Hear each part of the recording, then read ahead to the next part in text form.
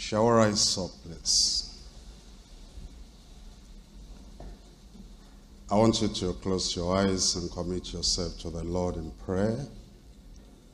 That the fellowship and the worship and the study of tonight will be of great benefit to you spiritually. That the promise of the Lord to be filled with the promised righteousness will be yours. In Jesus' name we pray. Amen. Our great God in heaven, how we thank you and worship your name for bringing us together once again. We thank you for the love and the joy, the interest of giving your people. That every time we gather together here, we are ready to receive from you. And thank you for all those who are in the Bible study locations, either in the churches or in special places, that are listening and linking up together for us to study the Bible together tonight. We pray, oh Lord, as you are blessing us here, you bless everyone over there in Jesus' name. Amen. And we pray that your word will enrich every life. That will be the better for the study of the word of God in Jesus' name. Amen. Bless your people tonight. And use us as channels of blessings for many other people around us. Thank you, Lord, because we know you have answered. In Jesus' name we pray. Amen. Thank you very much. You can be seated. We're coming back to the study of the Word of God. And we're looking at the words of Jesus Christ at this time, just like we've been doing from the beginning of this year. We're back to Matthew chapter 5. In Matthew chapter 5, we're reading from verse 6. Matthew chapter 5, verse 6. Blessed are they which do hunger and thirst after righteousness, for they shall be filled. As you look at that word, filled, for they shall be filled. Have you noticed that the way God the Almighty has created the whole universe, it doesn't allow any place to be empty? That means in God's creation, there is no vacuum anywhere, no emptiness anywhere. The implication is this: if somebody is not filled with this material, he'll be filled with this other thing. That means then, if we're not filled with righteousness, there's something else that is going to fill us, and that will be unrighteousness. Pick any man on earth, anyone on earth, in church or outside the church. You're going to find out everyone is filled.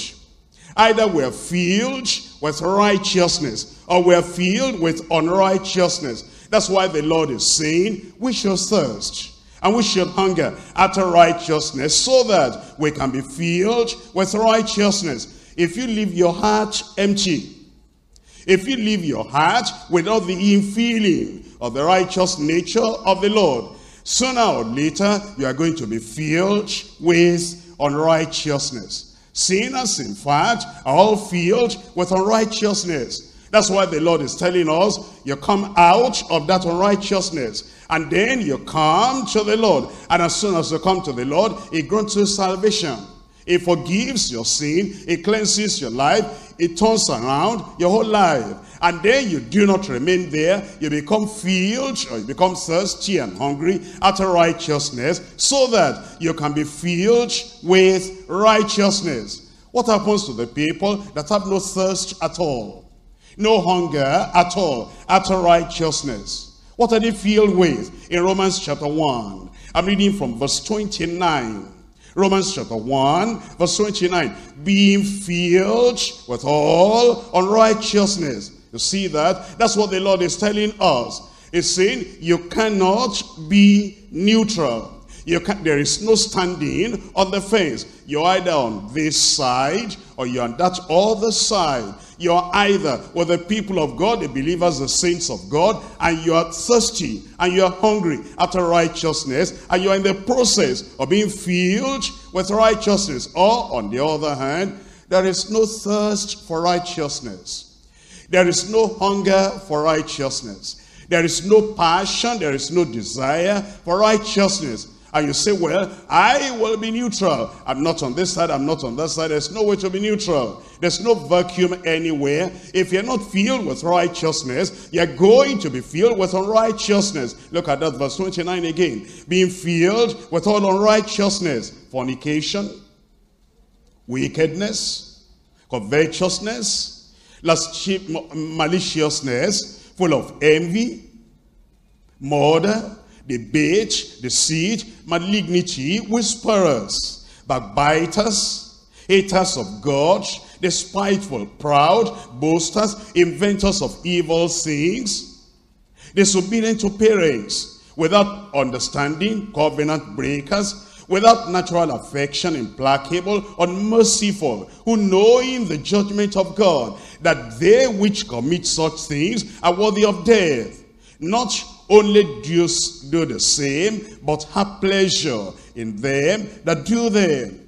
And there is a warning there, as well as encouragement. A warning that if you don't hurry up and get filled with righteousness, you're going to be eventually filled with unrighteousness. I told you, pick any society, any group of people, any assembly of people, anywhere, whether at the time of Jesus or in our own time. Nobody can be on a neutral ground. Nobody can say, I'm not filled with righteousness, but neither am I filled with unrighteousness. The people at the time of Jesus, after Jesus gave them this message, what were many of them, the majority of them, in fact, what were they filled with? Look at Luke chapter 4. Luke chapter 4. And I'm reading to you from verse 28. Luke chapter 4, verse 28. And all day in the synagogue, when they heard these things, were filled with wrath. You are either filled with righteousness or you are filled with wrath. You are either filled with love or you are filled with hatred. You are either filled with holiness or you are filled with uncleanness, unrighteousness. In Acts of the Apostles chapter 5. Acts chapter 5, we're reading from verse 17. Acts 5, verse 17. Then the high priest rose up, and all they that were with him, which is the sect of the Sadducees, and were filled with indignation. You are either filled with indignation or you are filled with tenderness. Either filled with anger or you are filled with humility and tender love. You see, you cannot be neutral. That's why the Lord is telling us we need to thirst and we need to hunger after righteousness, so that we'll not be in the danger and the peril and the damnation of being filled with unrighteousness. We're told in Micah chapter 6. Micah chapter 6. The danger of the people who are not filled with righteousness. What are they filled with? And as you examine your own life, as you examine what fills your heart, what fills your soul, what fills your personality, then you begin to think, are you actually thirsty after righteousness? Are you hungry after righteousness? What you are filled with, what fills your heart, what fills your thought, what fills your imagination will tell on which side you are. Micah chapter 6, I'm reading from verse 12. In Micah chapter 6, verse 12, it reads, for the rich men thereof are full of violence, and inhabitants thereof have spoken lies, and their tongue is deceitful in their mouth. Therefore also will I make thee sick in smiting thee, and in making thee desolate because of thy sins. Those people are full, they were full of violence. And Jesus spoke to the Pharisees and Sadducees and the scribes in Matthew chapter 23. And here is what he said concerning them, what they were filled with. These were religious people. And I told you, whether you're in synagogue or you're in church or you're in temple or you're on the street, anywhere you are, there's no neutral ground. You must either be filled with righteousness or you might be filled with unrighteousness. Matthew chapter 23. In Matthew chapter 23, we're looking at verse 28. Even so, ye also outwardly appear righteous unto men, but within are full of hypocrisy and iniquity. You examine your own heart. Are you full of hypocrisy? Are you full of insincerity? These people were not just ordinary members of their synagogue. They were even leaders, religious leaders in their religious circles. And yet, the word of God says, even though they had the privilege of meeting the Lord Jesus Christ, of hearing from the words of the Lord Jesus Christ, of tasting, if they wanted to, the power of the Lord to change them and to turn them around. Yet it says at the very end of the ministry of Christ that these ones were filled with hypocrisy and iniquity. I'm going to challenge you. You may come into the Bible study and you are one of the people that by the grace of God will say, praise the Lord, I've never missed any Bible study, not in a few years. I always come. Except I'm sick, I'm always there. And praise the Lord, I've not been sick. No, not on Monday. I'm always there. You're always here. Have you been filled with righteousness? And with all these series we're going through, is it just going into the head? And it doesn't appear to have any function, any effect, any impact on the heart. Are you filled with hypocrisy? Who is a man that is filled with hypocrisy? Somebody whose private life is totally different from his public life. In the public, he appears all right, and he appears righteous, and he appears sincere, and he appears truthful, and he appears honest. But in the private, in the recesses of the heart, or in the privacy of the home, between husband and wife, in the privacy of the office, between the office workers and the secret things they do, they are full of hypocrisy. Read that verse again. Even so, ye also outwardly appear righteous unto men. The public life appears okay, but the private life, the secret life, it says, but within ye are full of hypocrisy and iniquity. In Proverbs chapter 26, Proverbs chapter 26, the things that fill men's hearts and men's lives. In Proverbs chapter 26, verses 9 and 10. As the sun goeth up into the hand of a drunkard, so is a parable in the mouth of fools. Then it says, the great God has found all things, both rewardeth the fool and rewardeth the transgressor. It tells us that God rewards everyone, both the fool and the transgressor. As we look at the word of God in Psalm 26. Psalm 26, I'm reading from verse 10. In whose hands is mischief, and their right hand is full of bribes. Their right hand is full of bribes. Now you see, there are people that claim to be Christians. They claim to be believers. But I told you, no matter what name you call yourself, what title you give to yourself, it is when you're looking for work, or maybe you're looking for a wife, or maybe you're looking for favor, or you're looking for something. That's when we'll know whether you're full of righteousness or you're full of unrighteousness. In the case of these people, it tells us that their right hands are full of bribes. And there are many people, they come to Bible study, and they come to fellowship, and they come to say that they are worshiping. They might even say they are ministering to other people. They're in the service of the Lord. But their hands are full of bribes. Either they are giving directly themselves, or they are like the middleman or the middle woman, the middle lady, between the one giving the bribe and the one that is getting the bribe. And their right hands are full of bribes. How about the people who are full of envy and jealousy? If other people are doing something good, something great, something commendable, it fills their heart with hatred and anger. It surprises them. Why is the praise and the glory going to do so and so, and it's not coming to me? And if anybody is doing something good, something great, their hearts are full of envy. If your heart is like that, you need something. You need the grace of God. You need the salvation of the Lord. Because it says you cannot be in isolated condition, in a neutral condition. You're either filled with righteousness or you're full of unrighteousness. Acts of the Apostles chapter 13. Acts chapter 13. I'm reading from verse 45. Acts 13 verse 45. But when the Jews saw the multitudes, they were filled with envy. When they saw that the multitudes were open to the gospel, open to the word of God, they became filled with envy. Are you like that?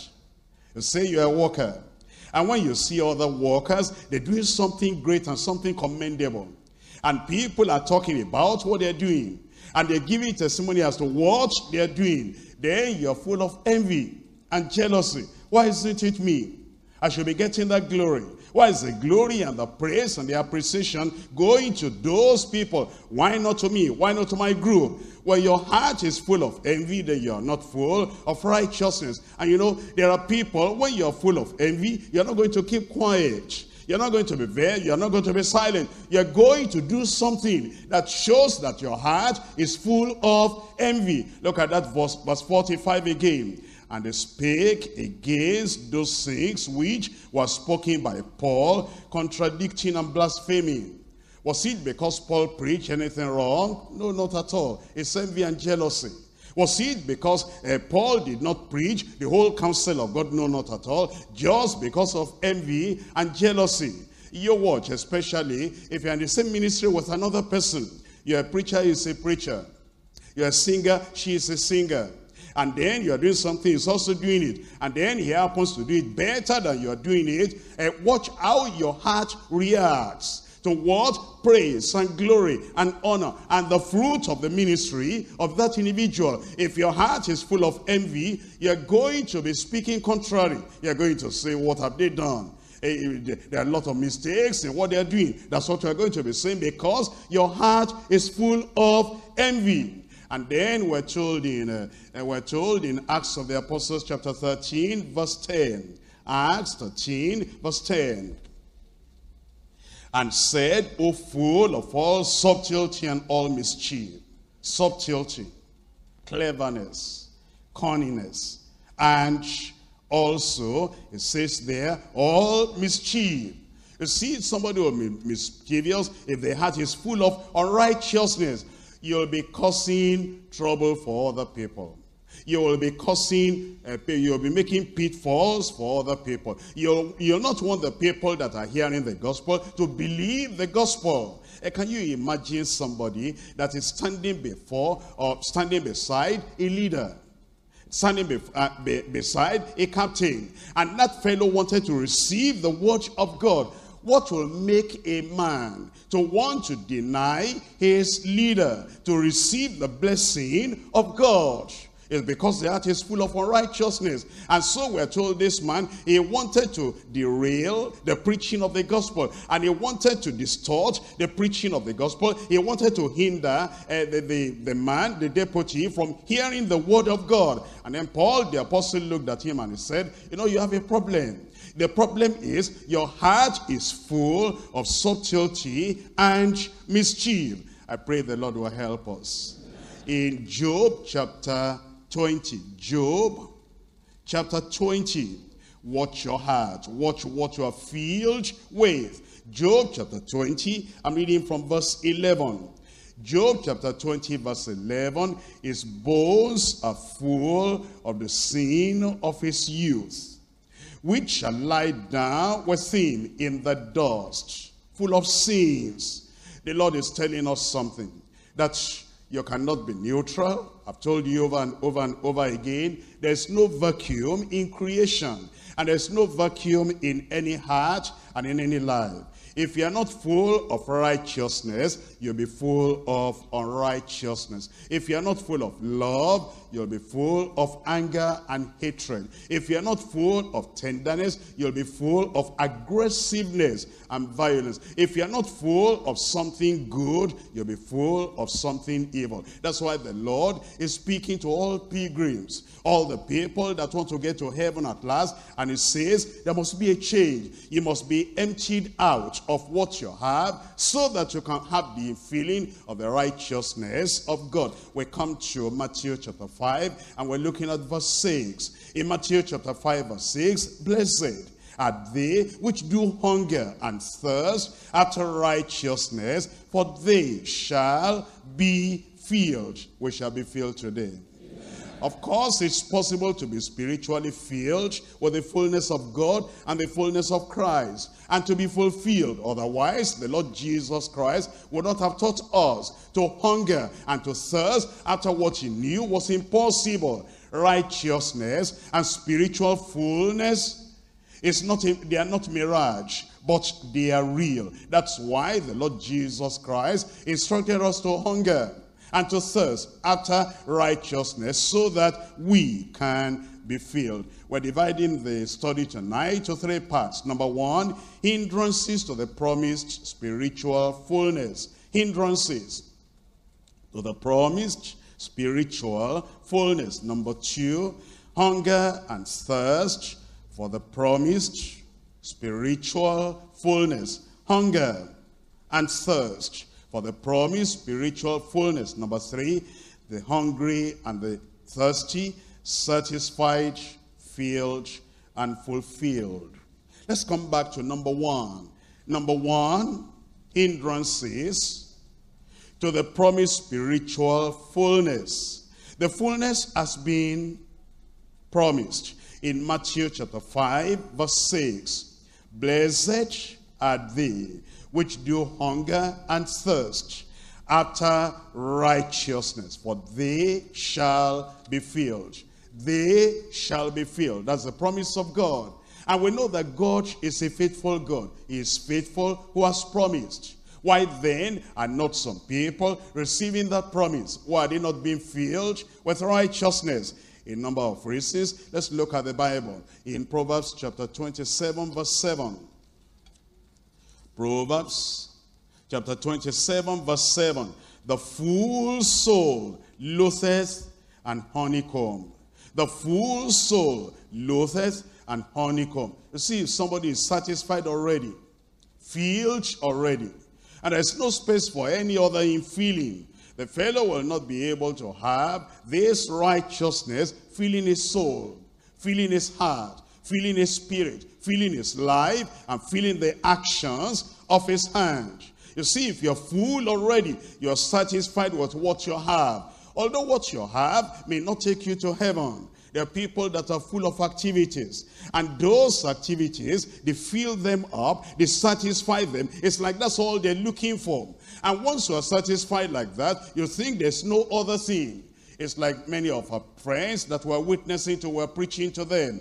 And we're trying to tell them that they can be born again. They can be saved. But they happen to be ministers and officers and workers in the denomination that they go to. And they're so satisfied with activity. And they're so satisfied with religion that righteousness is not a desire for them. They don't think they want to be righteous. After all, see what they have and see what they have. Or it maybe they have some religious title. And that religious title is all they want. And then it says, once you're full, then you'll not desire the righteousness you ought to have. I'm going to ask you, although you are here with us in deeper life, are you so full of activities?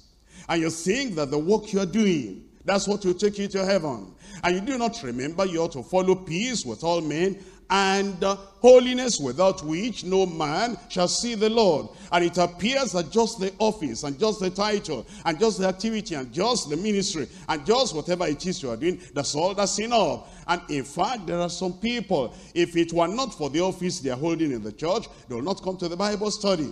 They will not come to the worship because the thing that really interests them and what they are coming for is just this office.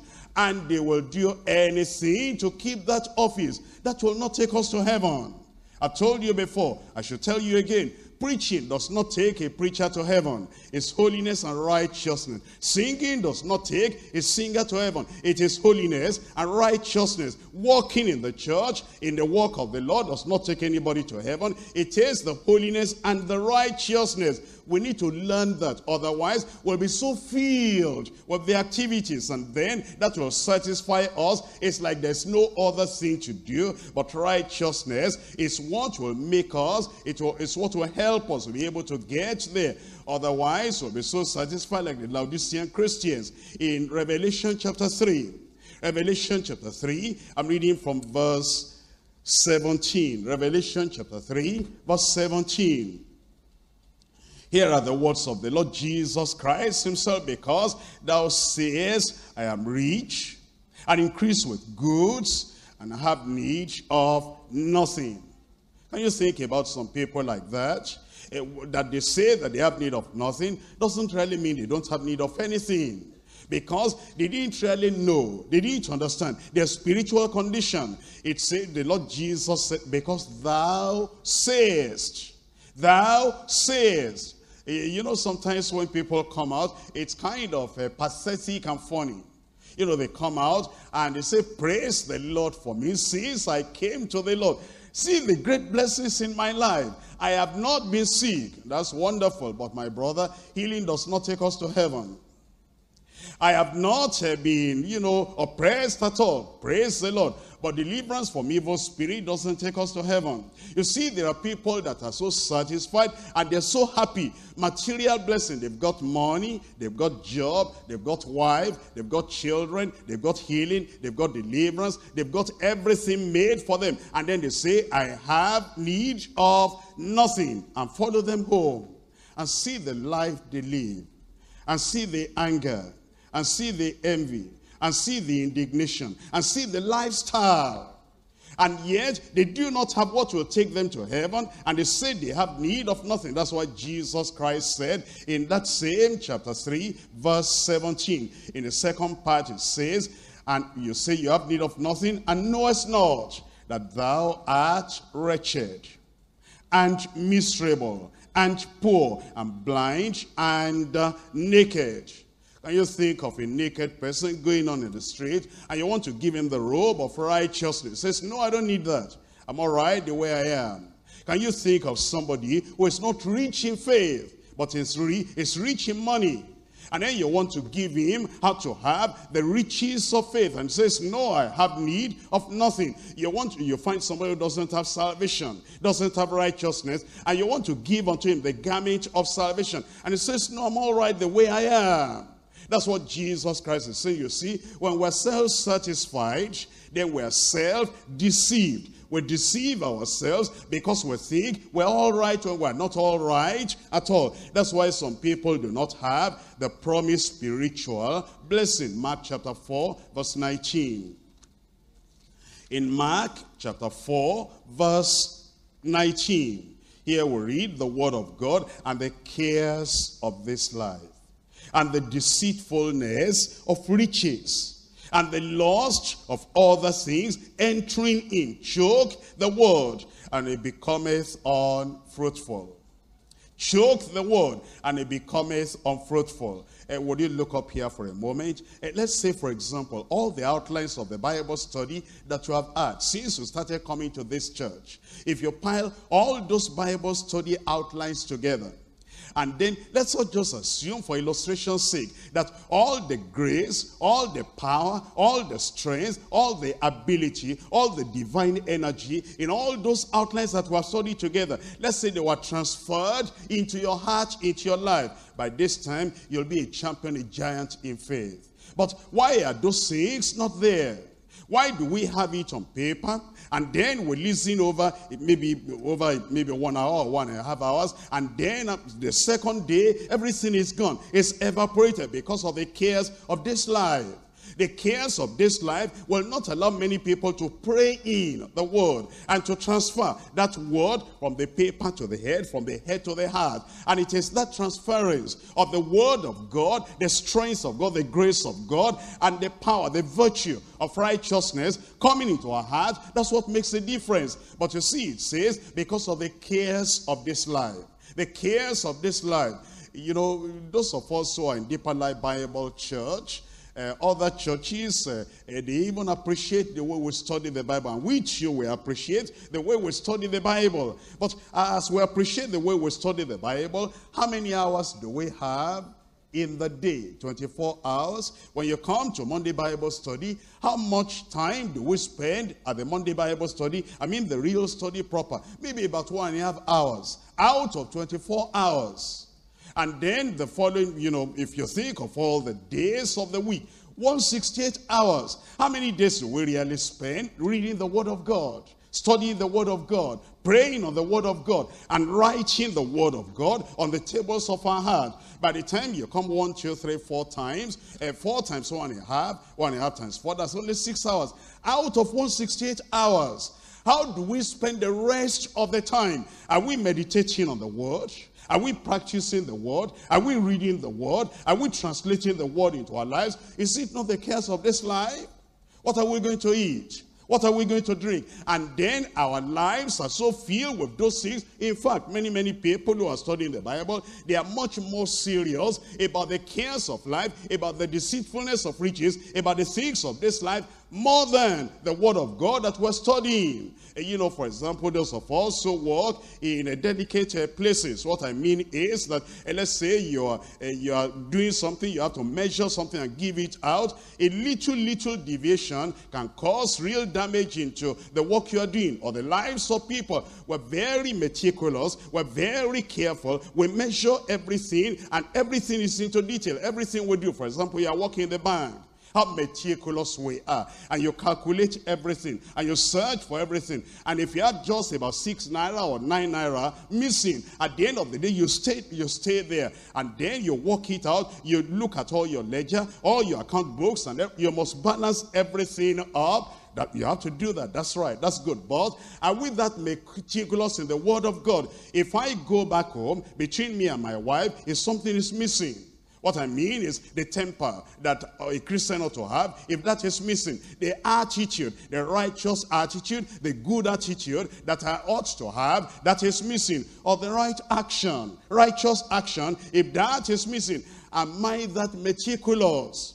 As the banker will be meticulous, looking for that missing 6 naira, 9 naira is nothing, and yet he must look for it and balance his account before he goes home. Before I sleep at night, if there's anything between me and members of my family, do I meticulously find out? I must be full of righteousness. I must not sleep over on righteousness. Am I that meticulous? That's what I'm saying. That you see, many people, the cares of this life and the cares of deceitfulness of riches will not allow them to be able to meditate on the word of God and say, I'm going to take the word of God as serious as I take the things of the world. That's what the Lord is telling us. And if we're not that serious, we might not be able to make it eventually. Mark chapter 4 again, verse 19. Read it with understanding. And the cares of this world, and the deceitfulness of riches, and the lust of other things, entering in, choke the word, and it becometh unfruitful.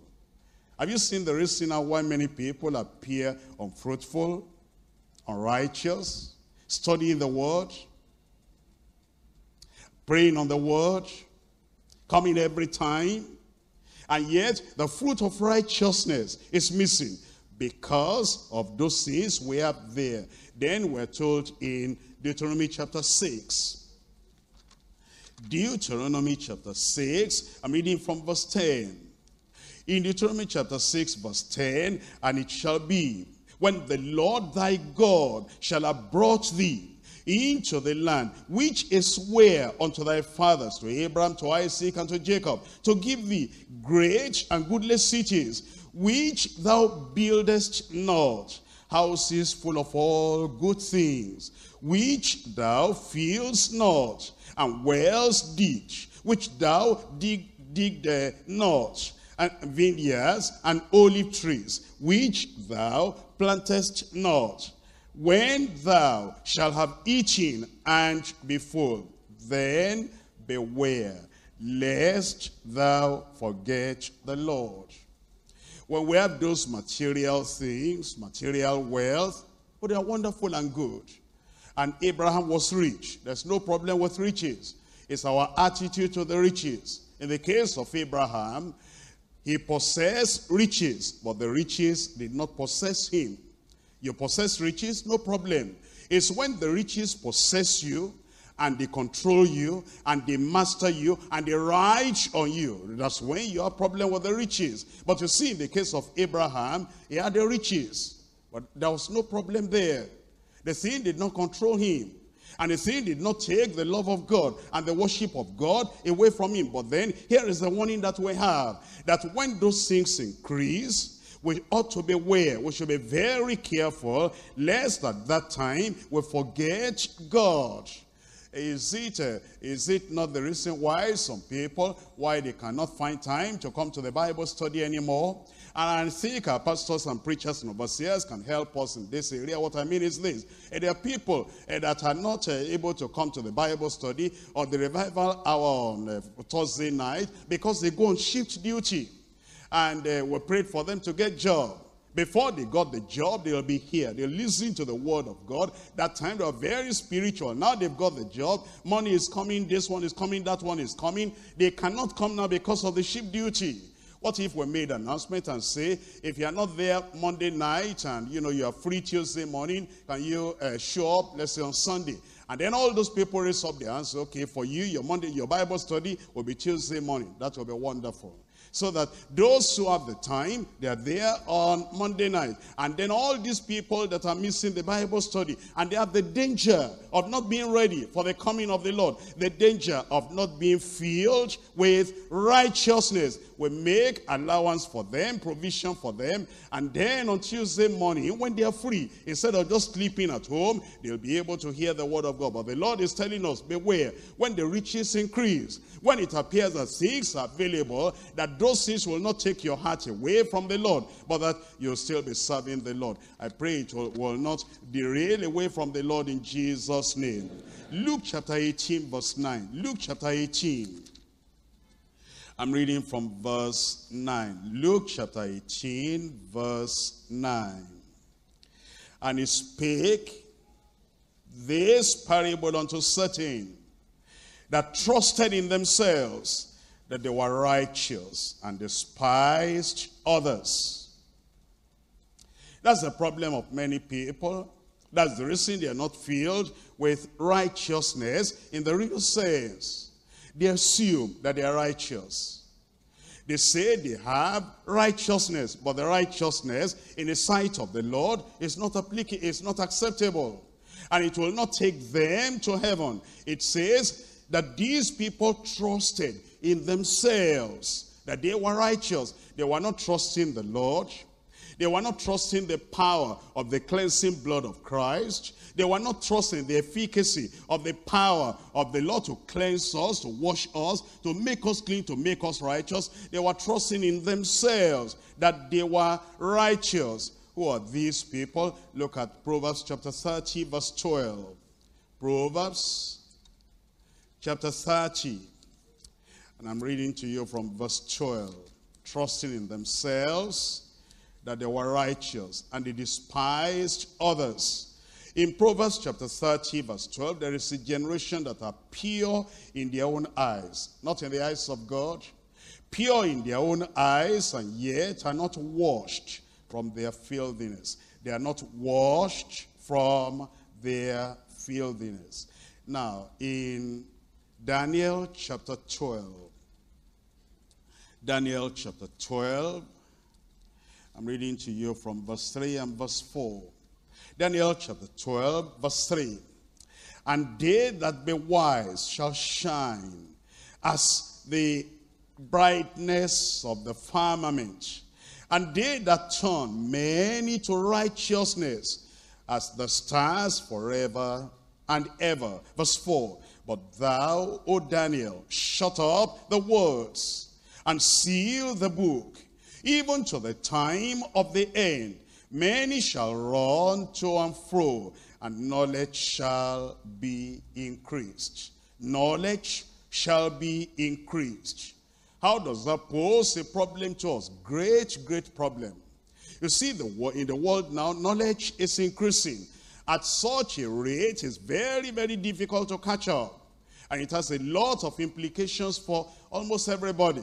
Now, they've told us that between the beginning of the world and 1900, you have the accumulation of the basic knowledge of almost all things. Between 1900 and 1950, that knowledge doubled again. That means what it took the whole world many, many generations to accumulate until 1900. By 50 years' time, they had multiplication by 2.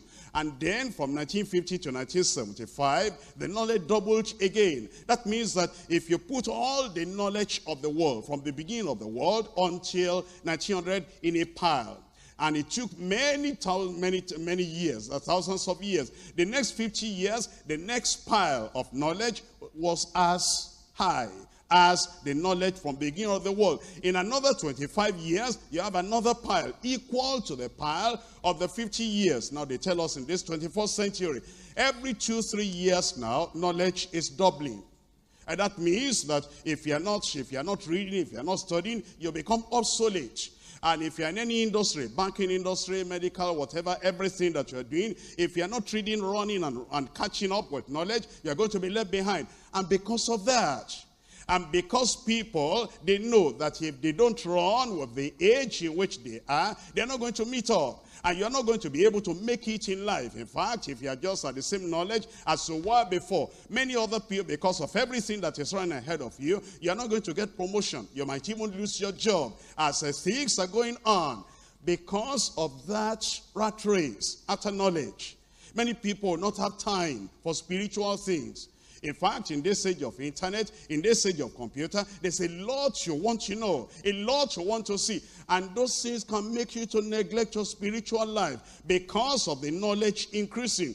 You better watch and be very careful and know that this Bible, this one is not increasing, it's not decreasing. It's the constant word of God that remains and endures forever. And don't run after those things that will take you away from the Lord while you leave this one that is constant and it abides forever. We're told in Amos chapter 8, and I'm reading from verse 11. Behold, the days come, says the Lord God, that I will send a famine in the land, not a famine of bread, nor a thirst for water, but of hearing the words of the Lord. That's the danger. As the knowledge is increasing on that other side, secular side, the spiritual side, many people will be neglecting the word of God. And therefore there'll be a famine, and they shall wander from sea to sea, and from the north even to the east, and they shall run to and fro to seek the word of the Lord, and shall not find it. What a dangerous time that will be. And that's why the Lord is telling us, if we're going to have this righteousness that qualifies us to meet the Lord when he comes, we must be thirsty, we must be hungry. We come to point number 2. Hunger and thirst for the promised spiritual fullness. Hunger and thirst for the promised spiritual fullness. I come to Matthew chapter 5 verse 6 again. Matthew 5, I'm reading from verse 6. Blessed are they which do hunger and thirst after righteousness, for they shall be filled. Have you noticed how Jesus Christ brought together 2 strong passions for the body? Hunger that's strong enough to even drive a person to seek for food at all costs. Thirst alone by itself is strong enough to make a person to run after getting water so he can satisfy the thirst. When you bring both together, very hungry and very thirsty, that's telling us then that those passions of the soul, the desire of the soul, it comes together and puts great pressure upon us until we are filled. Blessed, happy are those who do hunger and thirst after righteousness, so that they can be filled. Isaiah chapter 62, the passion we ought to have, the hunger that we ought to have, the desire that we ought to have, panting after God as it ought to be. Isaiah chapter 62, reading from verse 1. For Zion's sake will I not hold my peace. For Jerusalem's sake I will not rest until the righteousness thereof go forth as brightness, and the salvation thereof as a lamp that burneth. Here the prophet was saying he wasn't just satisfied with his own righteousness. That is, with the righteousness he got from the Lord. Then he said, for Jerusalem's sake, for Zion's sake, I will not rest. If I need to preach, I will preach. I need to pray, I will pray. I need to encourage, I will encourage. I will do everything to stir up the people of God so that they can have the righteousness that pleases the Lord. The righteousness that the Lord is looking for in every heart, in every life. For Zion's sake, I will not hold my peace. That means I will not be quiet. Are you a preacher? That's what you ought to do.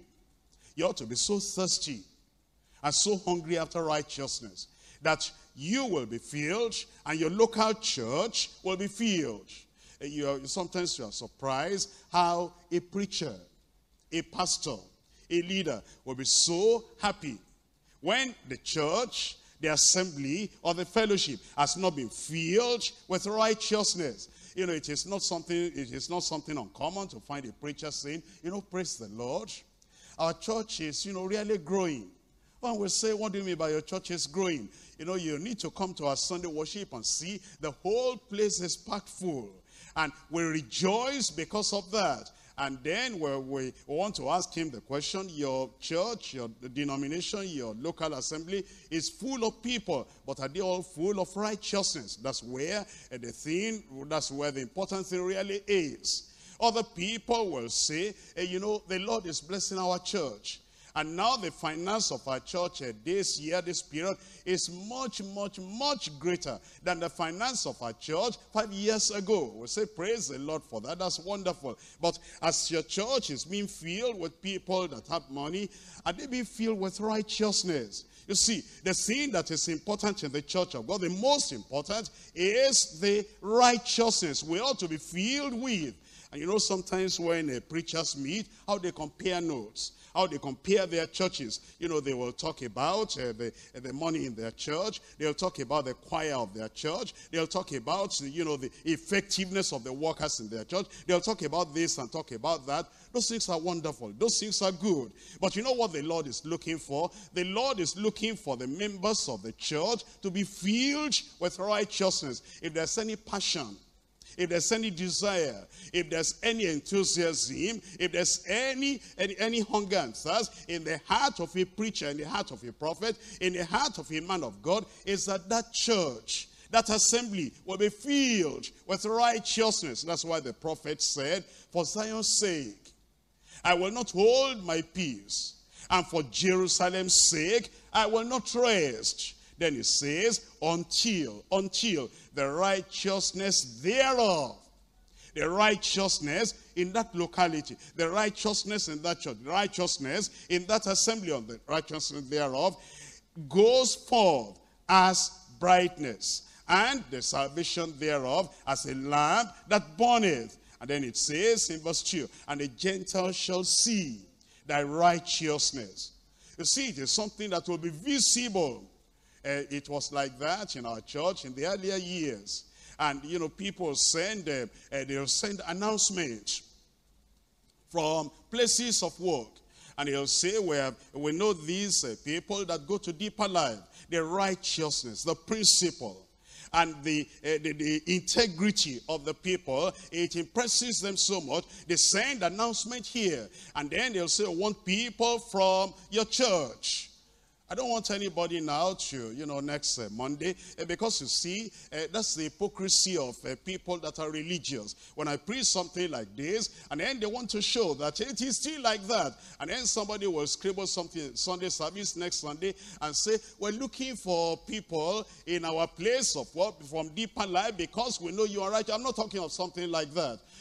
That's hypocrisy. When the pastor preaches something, instead of taking it to the Lord in prayer and saying, Lord, we want to have the good old days and have righteousness and holiness and sanctification in our midst, then when you hear preaching like that, somebody hypocritically will then write a note to us on Sunday when they are making announcement. Then the fellow making announcement will say, we praise the Lord, our church is still wonderful, our church is still good. Who are you deceiving? We're talking of something real. We didn't do that in those olden days. The people themselves, they'll send letters to us. They'll send information to us. We need people from you that have integrity and righteousness. Like the people who are walking here, send them to us. We want them to walk here. And we pray that the Lord will bring such days back into this church in Jesus' name. Amen.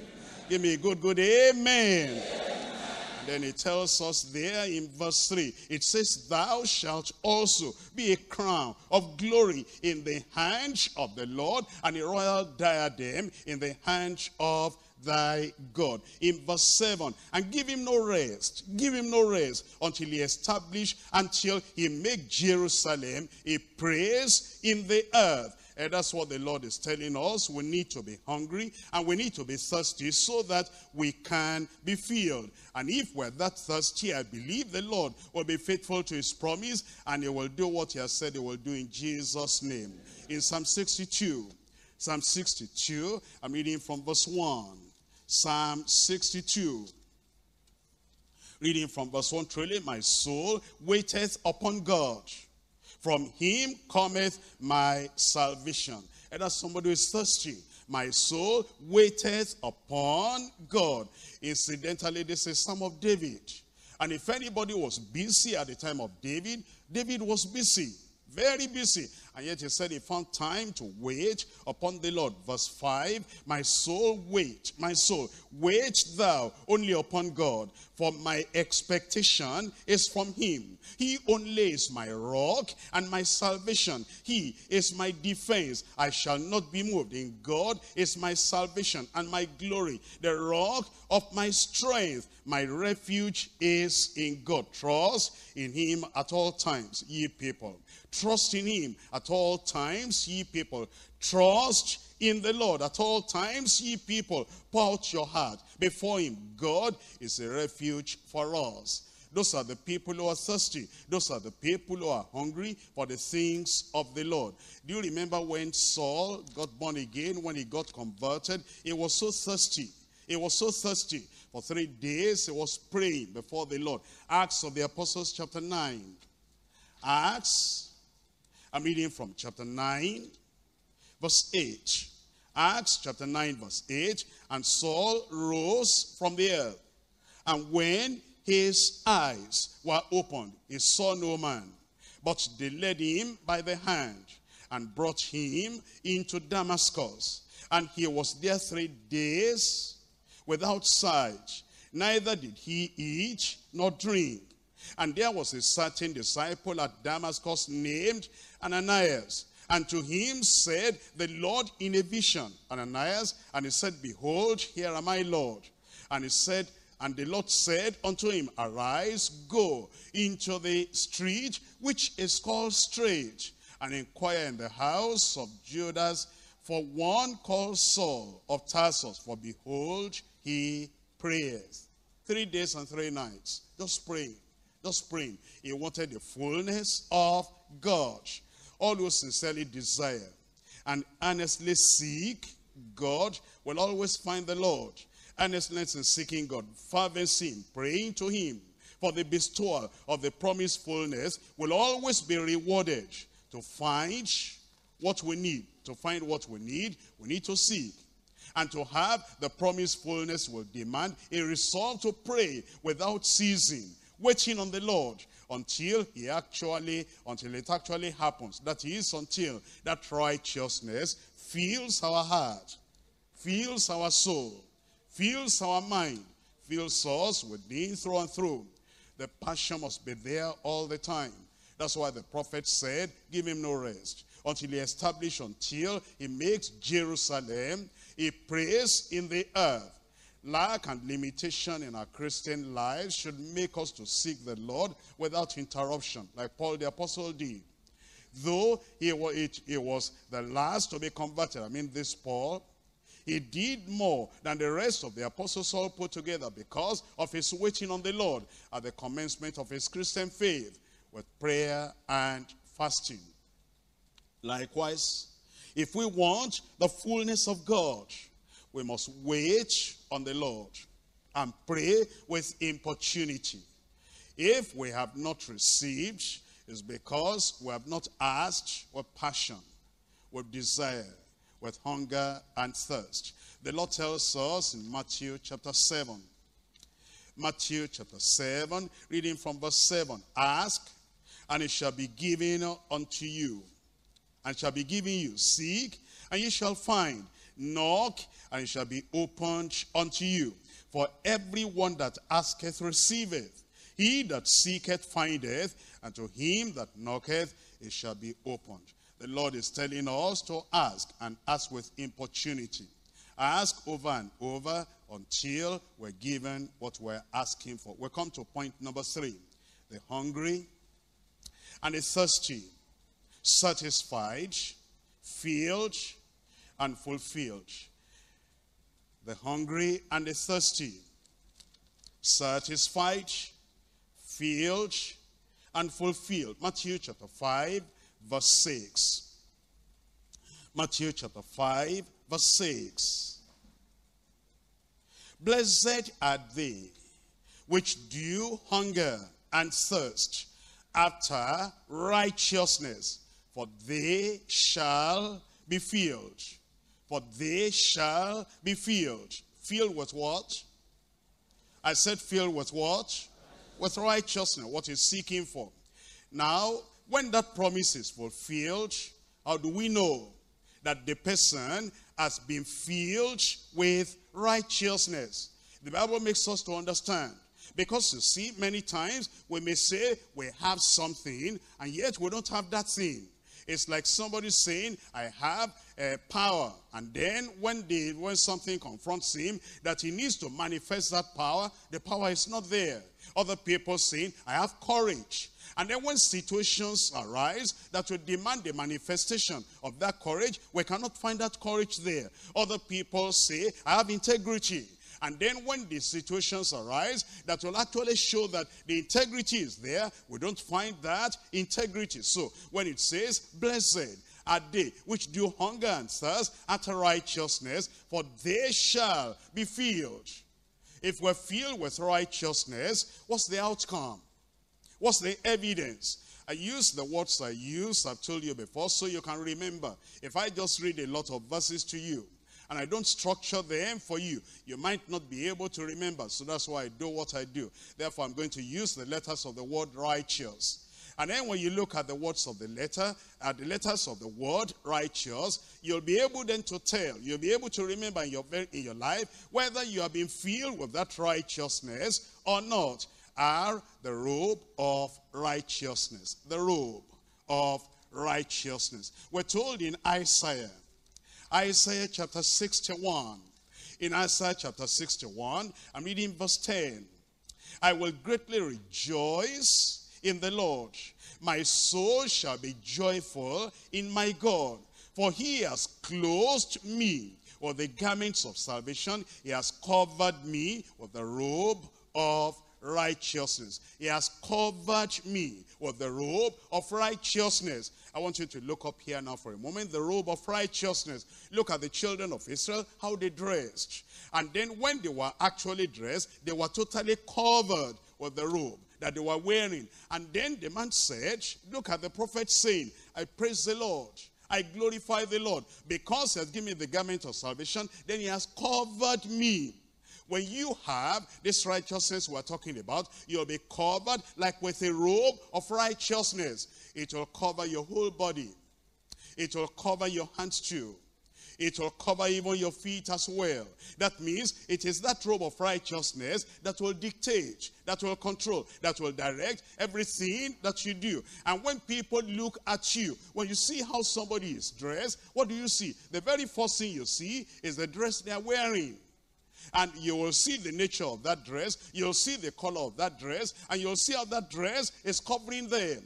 And so, if somebody relates with you, the very first thing that will be visible, the very first thing that will be noticeable in your life will be that robe of righteousness. And you will see how clean it is. You'll see how it covers you. When we're filled with righteousness, the people that are living with us will not be wondering, I wonder whether he is righteous or not. It's like somebody, I wonder whether he is dressed or not. You know he's dressed. You can see the dressing, and can see the dressing covers him. You'll not be wondering, does he have it, does he not have it? If people are wondering, if we ask your neighbor, if we ask your wife, if we ask your husband, is your husband actually filled with righteousness? And your husband is saying, well, go and ask her. She is of age. I cannot talk for her. Let her talk for herself. Something is missing.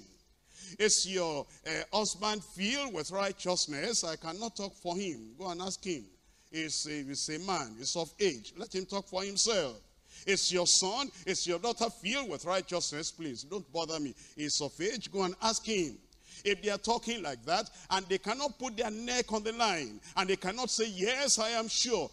Whoever you are asking for this one, I'm sure of this one is covered with the robe of righteousness. That's it. When the Lord fills us. And then if anybody asked me and he said, please, so-and-so is a member of your church, and we want you to please write a letter of recommendation on his behalf, because we want to put him in a very delicate place, in an important place, and we don't want anybody that will take all our money away. Please, if you will write concerning him, we're sure that he'll do right, he'll do well. If I get such a letter concerning you, can I vouch for your integrity?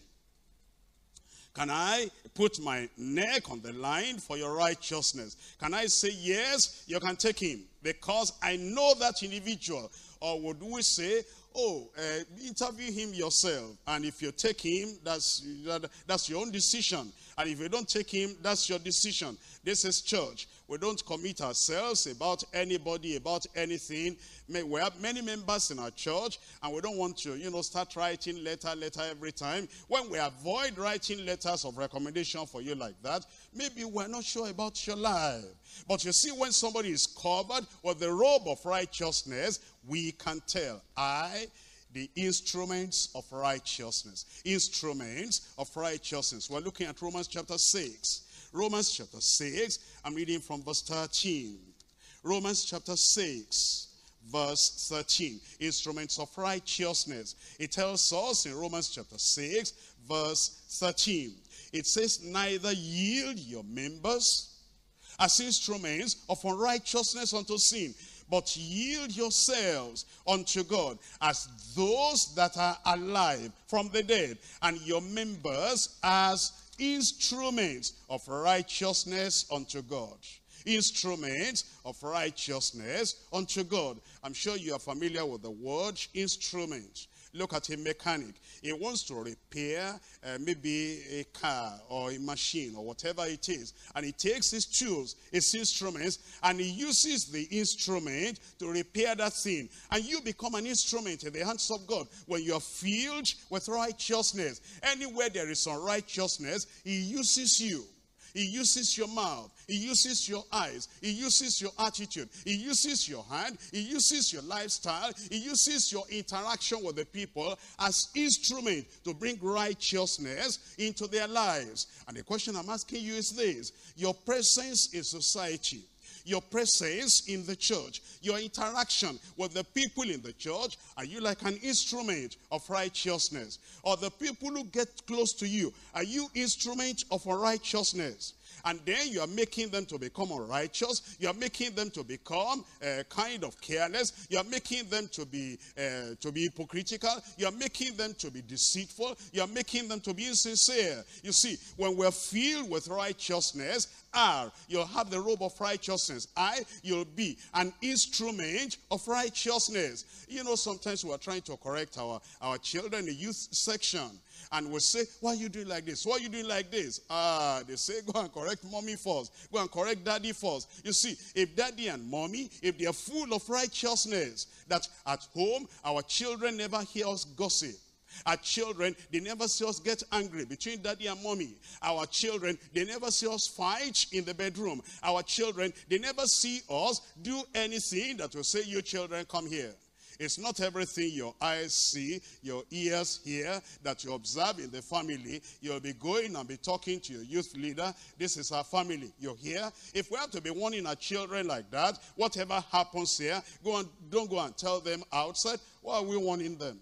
If they see righteousness, why shouldn't they take the righteousness outside and go and blast and go and proclaim and go and broadcast that righteousness? You see, we must be instruments of righteousness on our children. If a maid is living with you, and maybe an apprentice living with you at home, and then you are not an instrument of righteousness, you are not filled with righteousness, that the fellow is saying, once I leave this master's house, once I leave this woman's house, I'll never go to deeper life. I'll never step inside that deeper life. Then you are not an instrument of righteousness. If you're an instrument of righteousness, your life will influence other people to become righteous. And I'm reading to you from the Bible. G, the gift of righteousness. The gift of righteousness. Romans chapter 5.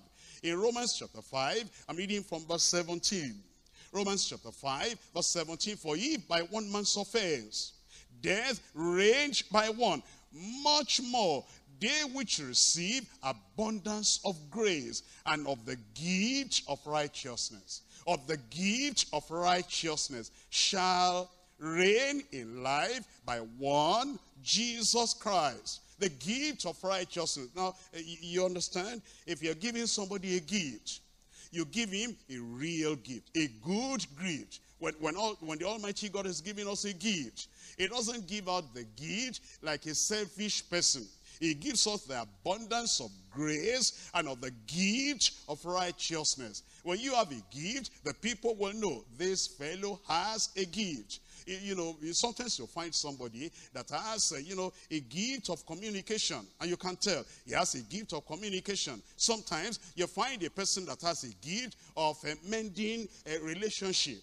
That is, this fellow and this fellow, they are at loggerheads. They are not able to see eye to eye. They say, go and call brother so and so, because that brother so and so, we all know him. He has a gift of mending relationship, of reconciling people together. And true enough, when brother so and so comes, and this one will talk, and this one will talk, and they're almost angry at one another. And then when this brother so and so begins to talk, then they say, why are we even quarreling? Then they begin to smile, then they shake hands, and then they are reconciled, because that brother has the gift of reconciliation. The same thing, when you have the gift of righteousness, it will be something visible. We will know that the Lord has given you the abundance of grace and the gift of righteousness, and you reign. You reign in life. You reign over sin. You reign over temptation. You reign over trial. It's like you are walking on the water. And the gift of righteousness be very visible, noticeable in our lives. In fact, you become the habitation of righteousness. Habitation of righteousness. When you are filled with righteousness, that righteousness lives inside your heart, inside your soul, inside your spirit. Job chapter 8 verse 6. Job chapter 8, I'm reading to you from verse 6. It tells us, if thou wert pure and upright, surely now he would awake for thee, and make the habitation of thy righteousness prosperous. Habitation of righteousness. It means that righteousness will be living inside your heart. Or it will dwell inside your heart. And it is not just visiting your heart. It is not coming and going. There are people, when they wake up in the morning, it's like, they went through a battle, a fight, a conflict in the night in their dream. And they're angry at everybody. That's not habitation of righteousness. When you have habitation of righteousness, righteousness is living there. When there's no food, righteousness is living there. When there's no money, righteousness is living there. When there is food, righteousness is living there. And you never forget yourself. When you have the things of this world, then righteousness will not take vacation. And righteousness is no more there. When we're filled with righteousness, we become the habitation of righteousness. That the righteousness is there all the time. That the righteousness is living there, is abiding there, is dwelling there. And you know, your relatives, your children can come home anytime. They'll find the righteousness there. And when your relatives are not around, when your wife is not there, when your husband is not there, righteousness does not take a flight and then go away. The righteousness is abiding there permanently. That's being filled with righteousness. Blessed are they which do hunger and thirst after righteousness, for they shall be filled. And then you become the tree of righteousness. Bearing the fruit of righteousness is a tree that bears the fruit. And the Lord actually says, it will so do it, he'll so work it out in your life, that you become the tree of righteousness. Isaiah chapter 61. Isaiah chapter 61, I'm reading from verse 3. In Isaiah chapter 61 verse 3, to appoint unto them that mourn in Zion, to give unto them beauty for ashes, or the oil of joy for mourning, and the garment of praise for the spirit of heaviness, that they might be called the trees of righteousness, the planting of the Lord, that he might be glorified. The trees of righteousness. You see, in our lives, when that righteousness really comes there and dwells there and abides there and reigns in our hearts and our lives, then we actually literally become the trees of righteousness. We'll be producing the fruit in its season.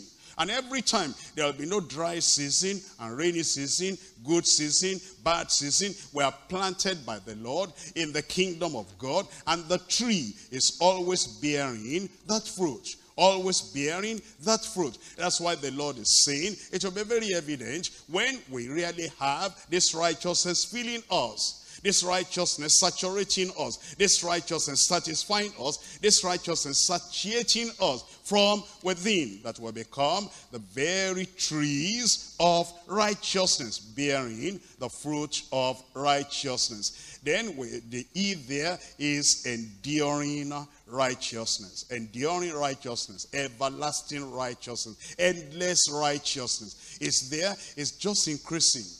And it's progressing. And it's expanding. And then it's flowing out from us unto other people. Enduring, endless, everlasting righteousness. In Psalm 112. Psalm 112.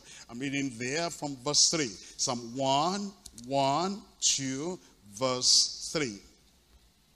Wealth and riches shall be in his house, and his righteousness endureth forever.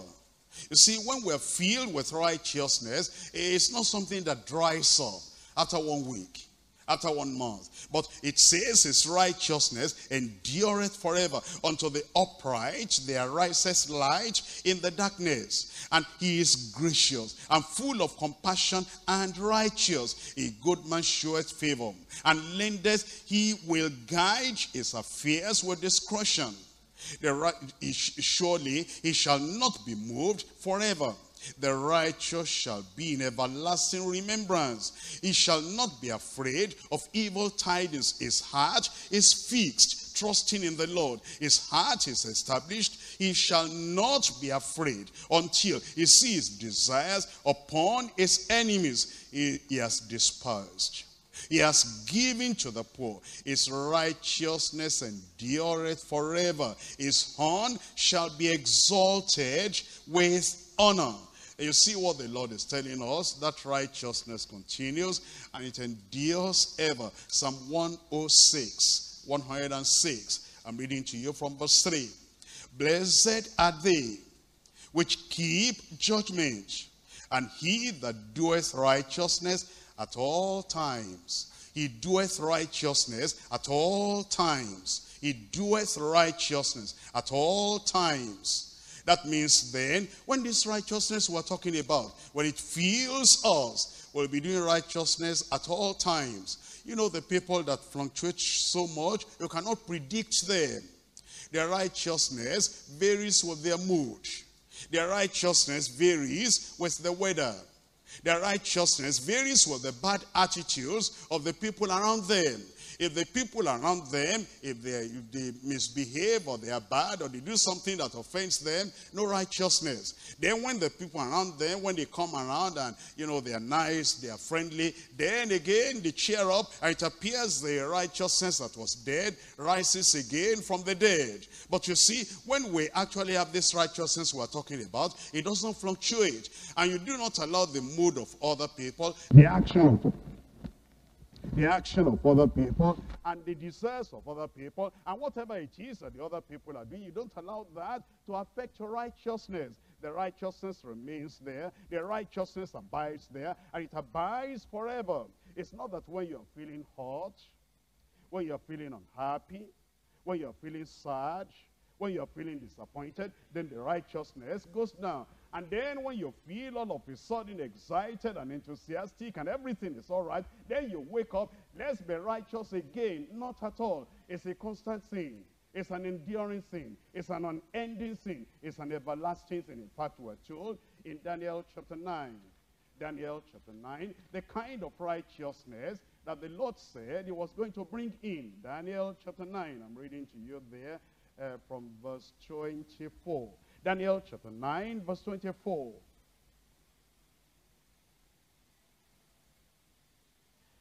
In Daniel 9, verse 24, 70 weeks are determined upon thy people and upon thy holy city to finish the transgression and to make an end of sins and to make, it says in that verse 24, and to make reconciliation for iniquity, and to bring in what kind of righteousness? Tell me out loud. Everlasting righteousness. That means it's not a fluctuating righteousness. It's down now and then it's up later. And it's changing with the mood. And it's changing with the actions of the people. And it's changing with, you know, whether the people love you or whether they don't love you, whether they persecute you or they give you pleasure, whether they are friendly or they hate you. No, it's an everlasting righteousness, unending righteousness, endless righteousness, and then enduring righteousness. That's the kind of righteousness that Jesus Christ was to bring to the people. And it says he'll make an end of sin, he'll make reconciliation for the sinners, and then he'll bring in everlasting righteousness. Oh, obedience unto righteousness. You see, when we're righteous, there will be obedience. Obedience unto righteousness. I want you to look at Romans chapter 6, and we're looking at verse 16. Romans chapter 6, verse 16. In Romans chapter 6, verse 16, here is what it says. Know ye not that to whom ye yield yourselves servants to obey, his servants ye are, to whom ye obey, whether of sin unto death, of obedience unto righteousness.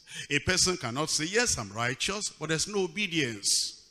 If there is righteousness, there will be obedience. And it says there is obedience unto righteousness. You see, this is why the Lord is saying we should be filled with righteousness. Blessed are they which do thirst and hunger after righteousness, for they shall be filled. When that infilling with righteousness is there, there will be obedience in our lives. Again, this is constant obedience. Constant obedience.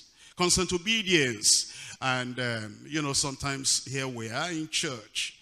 And you'll find that maybe 10 years ago, if you directed a particular member and said, go and do this, you know, they just obey. They say, well, that's the word of God. And the pastor must have a reason for telling us to do that, because he knows the word of God. And he is there to lead us in the way of the Lord. And he's not going to tell us to do anything if he doesn't find it in the word of God. That's the way you thought 10 years ago. But now, after so many years, as they say, familiarity brings contempt. Now we say, do it this way, do it this way. Is the obedience as it was 10 years ago? You see, when there's righteousness, there'll be no variation in that obedience. There'll be no fluctuation in that obedience. There'll be obedience unto righteousness when it is really there. When our interest is to get to heaven, and we know to get to heaven, there must be holiness, and there cannot be holiness without obedience. And there cannot be righteousness either without disobedience unto righteousness. There is understanding, the understanding of righteousness. Understanding of righteousness. In Proverbs chapter 2, we're looking at verse 9.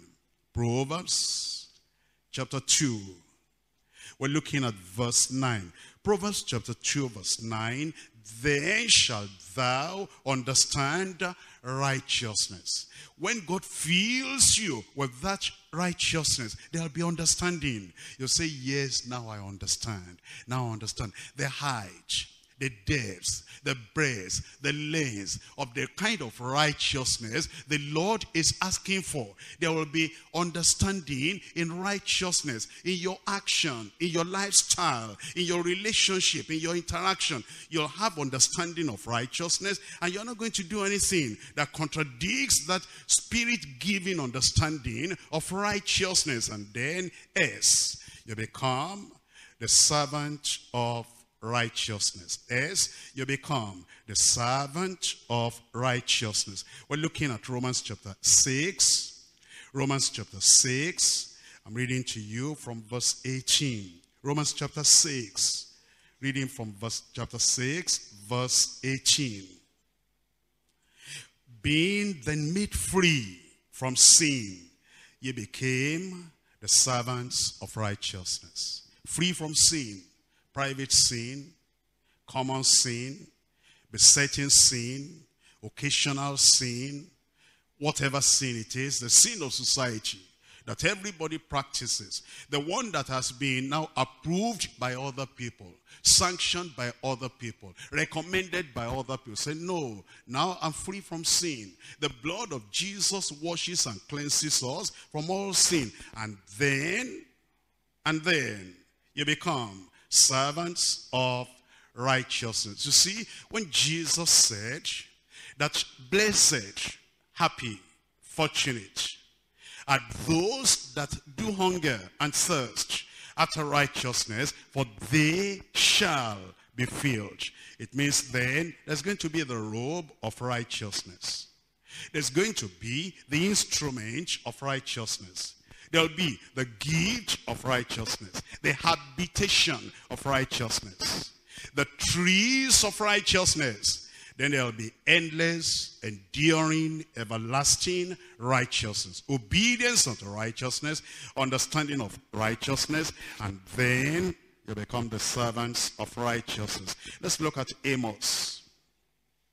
In Amos chapter 5, I'm reading to you from verse 24. Amos chapter 5, verse 24. But let judgment run down as waters, and righteousness as a mighty stream. It becomes a stream of righteousness in your life. It's not just a drop of water. It's not just a cup. But it's a whole stream. It becomes a stream of righteousness in your life. Hosea chapter 10. In Hosea chapter 10, verse 12. Sow to yourself in righteousness. Reap in mercy. Break up your fallow ground. For it is time to seek the Lord until he come and rain righteousness upon you. To rain righteousness upon us. A flood. A stream of righteousness. And then he tells us in Malachi chapter 4. Malachi chapter 4. I'm reading to you from verse 2. But unto you that fear my name shall the Son of righteousness arise with healing in his wings. And he shall go forth and grow up as calves of the stall. The Son of righteousness shining upon your life and shining without going down. That's what the Lord says, that the sun will rise and then it will not grow dim anymore. The Lord has taught us today, and is a faithful God. He never fails in fulfilling his promises. Therefore, as we come to the Lord, and he says he wants to fill us, he wants to saturate us, he wants to satisfy us with his righteousness. He says, ask, it will be given you. Seek, and you'll find. Knock, it shall be opened unto you. Everyone that asketh receiveth. He that seeketh findeth. And to him that knocketh, it shall be opened. The Lord will do it tonight. I said the Lord will do it tonight. Let's rise up and talk to the Lord in prayer and say, Lord, this is what I want. Lord, this is my desire. Lord, this is my passion. Lord, this is what I'm seeking after. The righteousness of the Lord. The hunger and the thirst that leads to that in filling with righteousness. Open your mouth and talk to the Lord in prayer.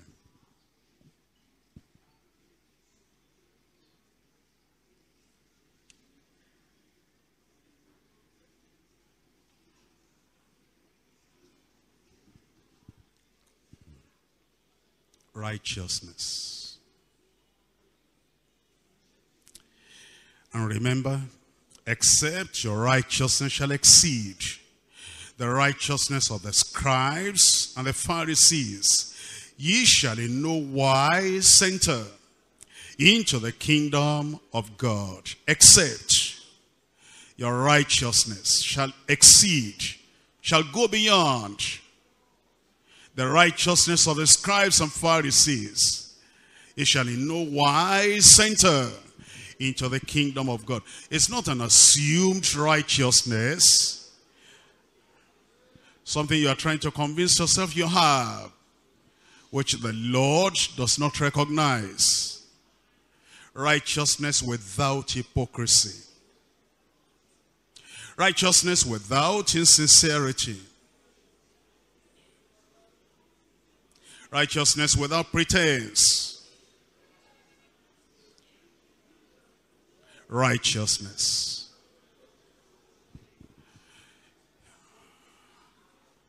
If you are not clothed with the robe of righteousness, you will appear naked before the great judge of heaven.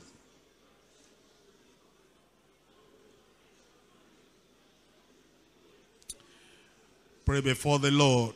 Let him clothe you.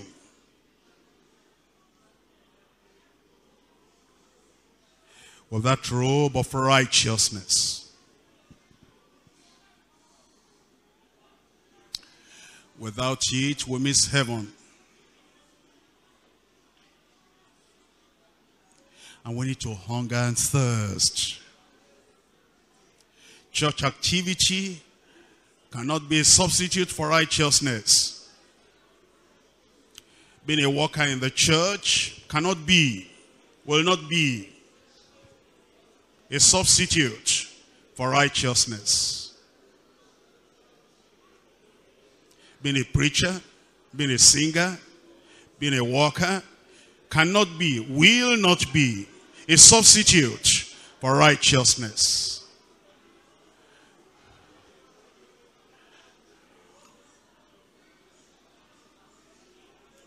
Righteousness in the heart. Righteousness in attitude. Righteousness in the family. That your wife can bear witness. Your wife can bear witness. You are full of righteousness. You are full of love. You are full of tenderness.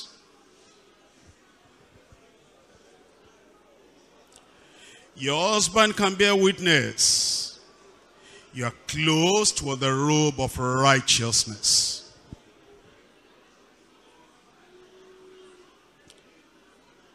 You are not full of wrath.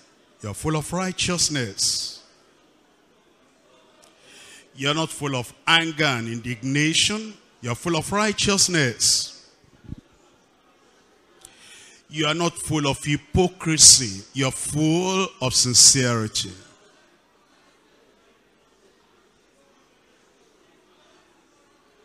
You are not full of bribes.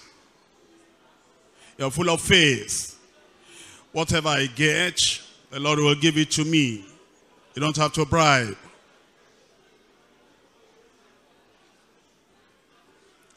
If you are full of bribes, you're still of the world. You're still a sinner. Repent and come to the Lord. And let the blood of Jesus wash you, cleanse you, purge you, purify you, and give you the righteousness that the Lord is looking for, that will help you to be able to see his face on the final day. Be an instrument of righteousness to members of your family. An instrument of righteousness to members in the church, those who are close to you, those who interact with you. Be an influence of righteousness to the people who are close to you, that their interaction with you will make them more righteous in the Lord. And they'll have that righteousness that heavens will testify about, that this is of God. An instrument of righteousness to your wife. An instrument of righteousness to your children. An instrument of righteousness to your co-workers. You have a good influence on other people, leading them, directing them, making them thirsty and hungry for righteousness. Make sure you possess the gift of righteousness, the abundance of grace, and the gift of righteousness. And be the habitation of righteousness. Be the habitation of righteousness. That righteousness resides in your heart. And out of the abundance of the heart, the mouth speaketh. If righteousness is in the heart, it will show in the language. It will show in your tongue. It will show in your speech. It will show in your attitude.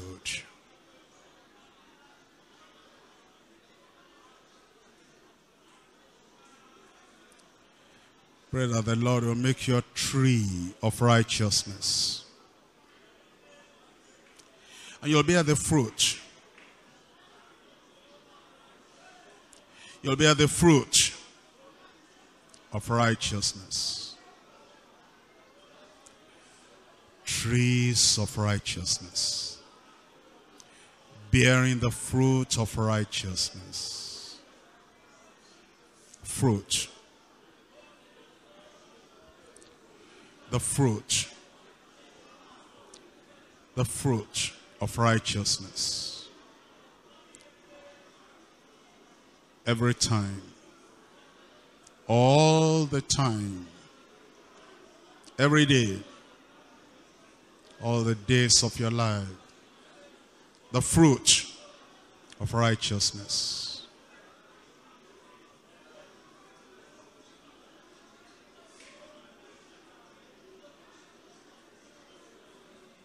Pray that the Lord will grant you enduring righteousness, endless righteousness, everlasting righteousness. You won't be stagnant.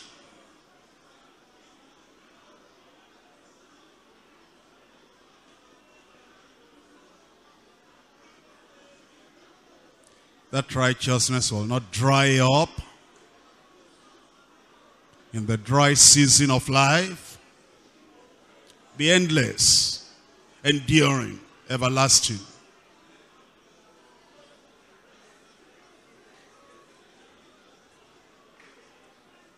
Obedience unto righteousness.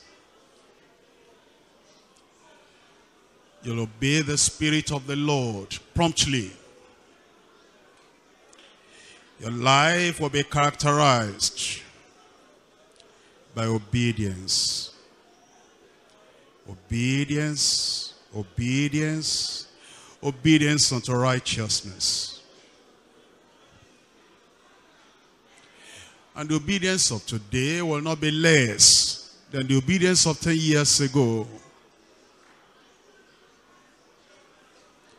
If anything, it will be higher, it will be greater, more spontaneous than the obedience of 10 years ago. And there will be the understanding of righteousness.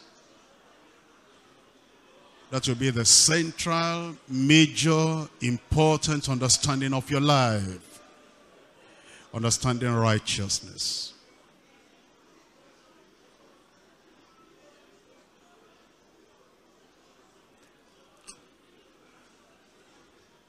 You become the servants of righteousness. You serve in righteousness. And the streams will flow. The streams of righteousness. Then the sun of righteousness will shine in your heart and through your life. Blessed are they which do hunger and thirst after righteousness, for they shall be filled.